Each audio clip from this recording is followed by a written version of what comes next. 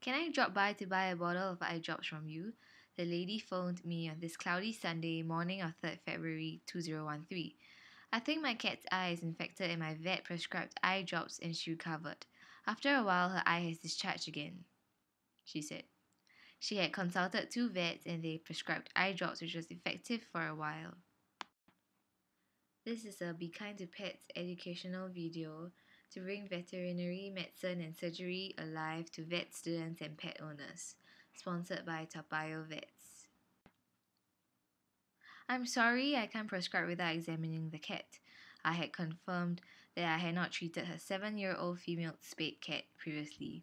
Your cat's eye may be ulcerated or infected and this is hard to confirm without examination. Why don't you go to your vet to get the eye drops? My vet is not open today, she replied. Many Singaporean pet owners prefer to repeat medication without review of the pet's condition, and this is not in the interest of the pet. To my surprise, the lady brought her cat in. A general examination showed that the medial side of the right eye was swollen at the eyelid. Pus and discharge rolled down this bump.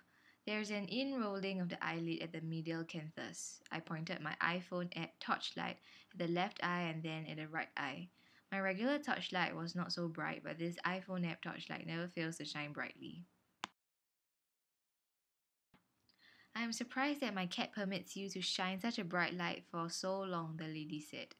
The cat soon growled, and then that was the end of the examination.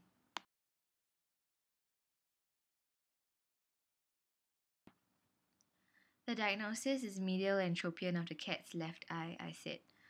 What's the treatment? The lady in her 30s asked me. Surgery to roll out the eyelid is a permanent solution. I sketched an illustration.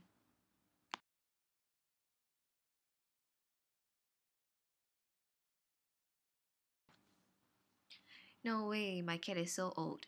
The lady preferred the eye drop solution. I presume this right eye tearing starts when the cat was a kitten and for the past 7 years, I speculated. No, she replied. Not for the first 2 years as a kitten. I distinctly remember as the kitten was with me in China. This is a rare case of acquired entropion. I don't expect the lady to understand technical terms. Acquired entropion means that the eyelid rolls inwards in life, as contrasted to congenital entropion which is present from birth. The entropion is very rare in cat, I said.